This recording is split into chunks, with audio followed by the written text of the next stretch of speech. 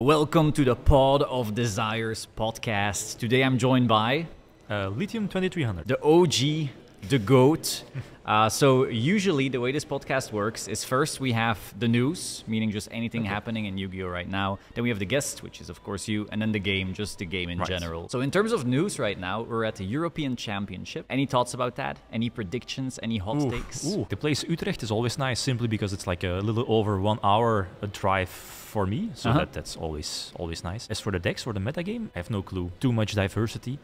I think Kashtira won most nationals past weeks, so Kashtira is probably the deck to pick. I've seen some decks already. It's like round 5. A lot of people are on Runic Sprite, with or without twins, so maybe that's a little bit of an underdog. Maybe I don't see any other deck doing well in like a huge round YCS alike tournament. Personally, I was playing Kash. I got wiped out very quickly. I see a lot of people citing a lot of hate right now. Yeah, that's true. Like the Kurikaras, the triple tactics. Even though I think it was a German national championship, what was it, 2 weeks ago with Tom? Yep.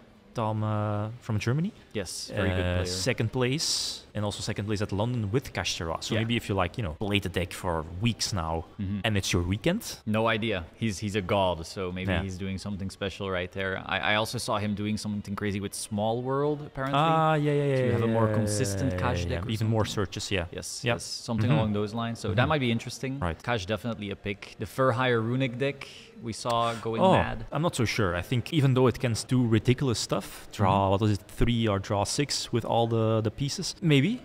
I lean towards Kashtira a bit more compared to the other decks. I think so. Maybe I'm salty right now. That might be the case. Yeah. The other news, I guess, beyond Euros, of course, there's a lot to talk about Euros in general with the playoffs as well. But we also had those quarter century rares. In Monstrous Revenge. How are you liking the set? There's a lot of good reprints as well. I was looking forward the most to the Assault Synchron because of the Bestials, and sadly we don't have like the deck at full power with Chaos Ruler, for example. So I think to use the Assault Synchron at its fullest potential, you have to use that Stardust. Axel Synchro? Axel Synchro, yeah, that one. You can play the deck on Master Duel, but you're missing, what is it, Apple Dragon, the level 2 tuner. So again, not the same. I'm a fan of those sets. Like also the new imports. Yeah, and the reprints as well. The high rarity, I mean, I've seen some. It's gorgeous. It's gorgeous. But you're no longer really chasing those. I was like never really a person who would like, oh man, I need to play every card in its highest rarity. I'm not that kind of guy, but I could imagine that if there were some specific cards that would get that upgrade, I could imagine that people, who would always want to play the highest rarity, I would see them chasing those cards as well. Yeah. I think that's mostly it for news. I mean, the quarter century rares are like a big deal to some collectors as well, but I guess we can just instantly move to you, the guest. Yeah. You've been going at it at the content creation space for a long time now. A long time. Not as many people might know that you've also had like a very competitive side of you. Yeah, back in the day, a lot of friends from near friends nearby, they were playing the game actively, but eventually, they started quitting. They do play still up until this day, but less competitive. Always a huge fan of Monarchs, and I always try to make them competitive for ever since 2006, I think. They got on more support with the structure deck in 2016. Imagine if I would attend the European Championship now or any YCS, it would always be with Monarchs trying to adapt to the format. Never with, let's say, Kashtira or Sprite. Maybe small chance, but I'd probably lean towards a deck that I like to play more. Compared to maybe picking a deck that would increase your chances of maybe topping. Who knows? But it's just also the time.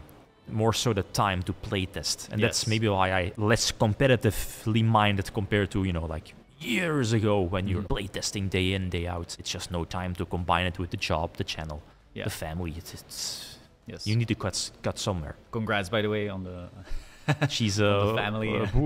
A year and 7 months, I think, or 6. very insanely busy, fast. Yeah, a lot of people aren't aware of how much time like content creation can really take up. It's actually like big props to like Jesse Cotton and Joshua Schmidt being able to do both now at the same time, like competing at the highest level and making content. Like very tough. People might see like a 15-minute video and think, that might have taken like 20 minutes, maybe. A little editing. So who cares? It's much more. Yes, it is. It depends on the content. Especially when a new card drops, you also have to be like there instantly or otherwise. I try.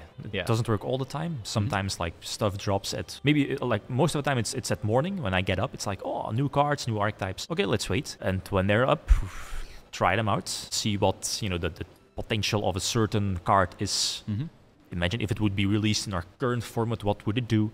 And sometimes a card is so overly broken or powerful that, you know, people are saying it might be the next 2DX, or maybe not. There's a running meme, right? Of yeah, exactly. You at one point yeah, I remember that. 2DX. I don't know which archetype it was. It was Magical Musketeers. Oh, Magical Musketeers. But the thing is that that was back in 2017-ish. Can't remember the exact date. It was the moment when Magical Musketeers got their new. I think it's a counter trap, right? The one that negates spells and traps. The one that negates stuff. I really thought, man, this is going to break the deck. Oh, sweet. The next 2DX. Yeah. But eventually the deck didn't really do anything because it didn't really solve the core problem of the deck. I mean, it's worth it though. It's a cool story. And to be fair, a lot of people get this stuff wrong. Like even the very best ones. I don't know if you recall like the ban list, the last one.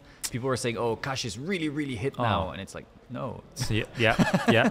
So it's very hard to really imagine what a certain hit will do to a deck. Sometimes like cards that are overlooked that would perform outrageously good or very good when you didn't see it coming.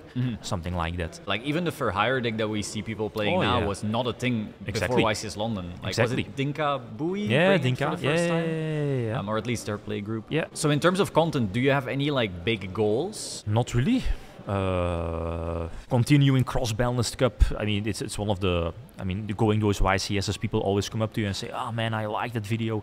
I like you playtesting that particular X archetype or Y archetype. I'm playing the same deck now. I'm anxiously waiting for that new card."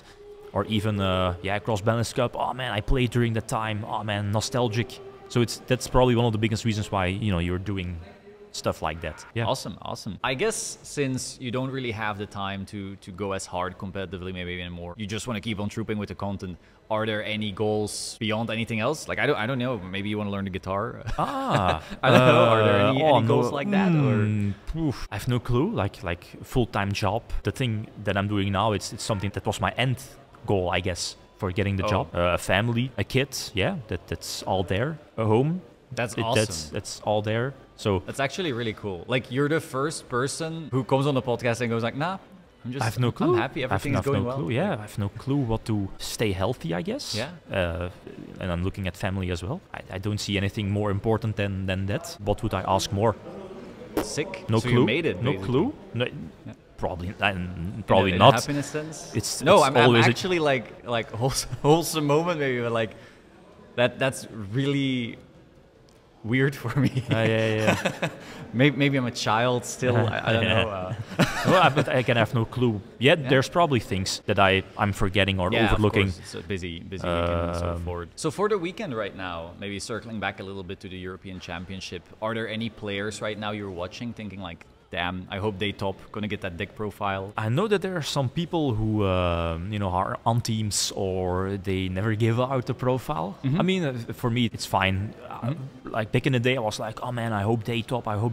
Okay, yeah, you have some like big names that I support everyone for the top. So I have no clue. For me, it's fine. Back in the day, I did, or before COVID, I tried to do as many profiles as possible. Now, post-COVID, it's also less stressful to do it. Always chase the people. Hey, you topped whatever 32, do you want to do a profile? And those profiles, 10 minutes, 15 minutes maybe. At the end of Sunday, you're always like so tired and like a big head. Because of that, health, like you're just relaxing on day 2, see who wants to do a deck profile, and then focus maybe on the more interesting ones, top 8, and see if people want to give them out. If not, then it's fine. Regardless of profiles, let's say, is there anyone you're rooting for? Any friend that's still doing well? Or? Oh, good question. Most of my friends that I talked now, like a couple of months ago, they're out of the tournament. X2-ish, not the best. Actually, no clue if some people from locals or from Belgium are still in and, going maybe undefeated or doing well. Maybe Sean? No clue. Okay, Sean, I think, but again, doing well, no clue how his record currently is. but he's like mostly either tops or bubbling. Yes, absolutely. He He topped the European Championship last year. Yeah. Top 32, which is solid. And then I think the YCS since then have gone like hit and miss. Yeah. We were talking earlier, and he doesn't want to be a regional Andy. He always does very well at regional, and then the YCS can sometimes be like a tiny little harder. Maybe something goes wrong or something like that. Circling back to the game of Yu-Gi-Oh! Then, how are you feeling about Yu-Gi-Oh! In general right now? Oof. The franchise, the game, more so focus on the TCG itself, more so competitive. I still like it, of course. Try to do Master Duel on the side as well, a little less focus. I mean, it's just not possible to focus on everything. I think there's a lot more potential for Master Duel, but that I guess needs time. Like YCS's. Okay, Euros now is a bit different with, almost 2K people, little under 2K. So I was expecting more people. Again, looking at, YCS Dortmund, Utrecht last time, which one we had as well, YCS's. They were always like almost 3K people. Or a little, 2,500 and so forth, like a lot of people. Like most YCS's were indeed like record breaking. So that's something that where is it going to end? So that's why it's a bit strange that Euros is under 2K. I think it's actually because there's quite a few people who don't even qualify, which is like odd to say because a lot of people are qualified. But for example, for our locals, we have a few people who would have come had they qualified, but they didn't. Whereas they were usually with us at the YCS. Right. So okay, that might be the case. That might be a thing. Maybe like one person in the friend group isn't qualified and then they don't decide to travel. So that's like three people that you might have lost. Something like that. Yeah, but other than that, I have no clue. Yeah. The game is growing still. Yes. So many new people, so many new faces. It's mind-blowing that every time it just keeps on breaking records. Yeah. The new sets are still coming out, new cards, so as long as, that happens, I don't see it ending anywhere soon. No, not at all. Any game design that you're maybe going like, oh, this is too much or this is too little or something like that? I think it's just natural, for card games. Like Yu-Gi-Oh! Was the only card game I'm playing, but I guess, for other card games that power creep is the normal curve for the game. Every now and then there is going to be an archetype that, it breaks the game. Or take a look at the most recent sets. What was Power of the Elements, Darkwing Blast? Most cards are already limited or banned or... Yes, Power of the Elements and Magnificent Mavens were... That's the thing, right? Like earlier this week I saw a picture of a full tier element deck, an OCG tier element deck, with Maxis as well. And all the cards from either main deck, side deck and extra deck were either banned or limited. Yes. Other than Maxi. Yes. Maxi was still at 3. Yes. But all the tier element cards, the Kashtira cards, all at 1 are banned. Exactly. Fenrir was banned. Like, it was a crazy sight to see because... It was everything except for Maxi and the 2-tier traps. Yeah. Everything else was one, bam. Like, and that's still, it's one of the recent sets, right? It's a recent card, so... Relatively recent. Yeah. But that set was just completely...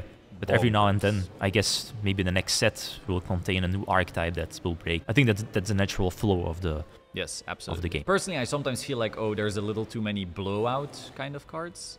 But again, maybe I'm just salty from earlier. I've only lost to Nibiru, Triple Tactics, and Kurikara today, so the blowouts.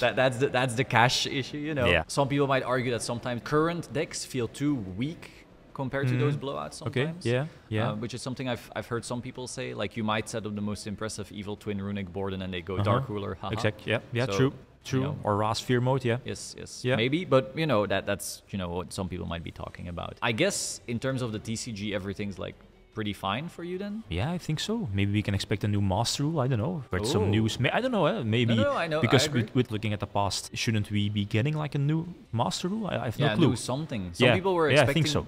They showed like the new, what is Chimera type or something like that? Oh, yeah, the Phantom like, Beast this might be the new thing, but I don't really see much from it. No. Kind of feel it's like Psychic, just a new type who... Yeah, new type. Whatever. Again, no clue. Maybe that's something that would or could change the game again. I don't know. Yeah. If there was a new Master Rule, is there any idea you have? They try to slow down the game, I guess, with the inclusion of links, at least. That's an assumption, I think. Yeah. Something to slow down the game, maybe. But so many cards. What is it? Over 12k cards. Eventually, I can't imagine. There's so many things you need to take in consideration, and something different. I don't know. Maybe another extra deck type.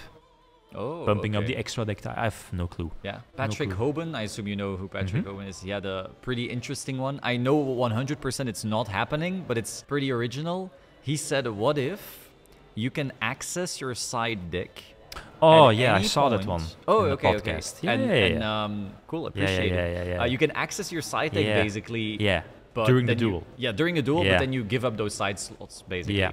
I think it would be broken. Yeah, personally. of course. Yeah, of course. Yeah. Like all those bricks, you just put them in the side. You're extending and- your deck. Yeah. Going to be more complicated, and you have to Yes. take in consideration your deck, extra deck, or your hand. Yes. I don't know. It would be the most power crept Yeah. game ever. Because right now I'm already thinking of like decks that have a few too many bricks, Uh-huh. but suddenly you can put them all together when you put the Yeah. bricks in the side. Yeah. That would be Patrick just wants the most crazy duels on the planet. And the piles. Yeah. No. Yeah, the piles Yeah, exactly. Yeah. I don't see that happening. No, I But don't think the so either. idea. But for an alternate format, it sounds pretty crazy. Maybe something to explore. Yeah, it could be a maybe. video idea. Maybe. If I find the time, that's Yes, the thing. Definitely. The last question usually on the podcast is the desires question, which is if you had one wish for Yu-Gi-Oh! Right now, just can be about anything, whether it's, I want a pink Karibo that dances on Blue Eyes White Dragon, whatever, any wish, can be anything, a new product, a new whatever. What would it be? New Monarch support, good Monarch support. Oh, I mean, we had okay. the new one Yeah. some time ago, a couple of months ago, the new Testalos with different stat line. Mm-hmm. So maybe something like that. Some Yeah. ultra mega Monarchs that actually could incorporate themselves with the Monarch stat line and increase the consistency of the current way of running the deck. Yeah, would maybe you want something like a, that. a Link 1 for Monarch? Yeah, maybe. Yeah, something to link away idea and get the search, etc. Yeah. Oh, maybe to Yeah. make it more hand trap proof. Yeah. Now I'm seeing the creative juices flowing, you know. Yeah. Oh, yeah. That's probably something that, maybe. Emergency teleport for Monarch, maybe. Yeah, That says pretend like it was tributed. Yeah, or maybe, I mean, the deck is still fragile currently against hand traps and, of course, board wipes, looking at evenly matched. I don't know, maybe to make the deck more consistent, more or less bricking or losing to a particular ash or something. Yeah, maybe. Maybe an emergency teleport. Yeah, who knows? I mean, I'm just going crazy at this point. Yeah. Like, okay, cool. New Monarch support. Konami, try to do that. Let's get some Monarch support in there. So thank you so much. No worries. Is there anything you want to shout out? Maybe The friends. Okay. The channel. Thank you for having me. Of course. I'll put the channel to Lithium in the everyone description. coming up to you like at YCS's tournaments that they tell you that they appreciate the content. That's the reason why you do it. Awesome. Thank you so much. I will see you soon. Ciao.